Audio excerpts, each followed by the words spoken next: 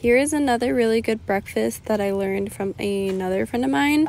Before you start cooking your eggs, put 2 hash brown patties either in the oven or in the fryer or air fryer, and then you can cook your eggs however you want. I like to do mine fried for this recipe, and then once you have your hash browns ready and your eggs ready, you can mash up half an avocado, season it with some salt, some pepper, some garlic powder, and red chili flakes.